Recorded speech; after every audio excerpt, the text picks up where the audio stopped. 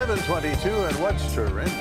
A famous owl is taking the Big Apple by storm a year after making a daring escape from the Central Park Zoo. Flaco broke free on February 2nd last year after vandals cut open his cage. Since then, birdwatchers have captured the Eurasian eagle owl exploring new neighborhoods, hooting atop water towers and peering into apartment buildings in the city.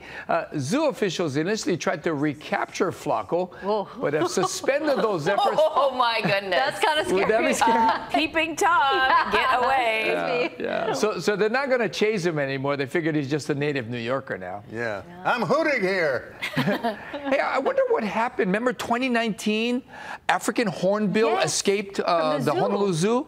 Never been found. Yeah. That's right.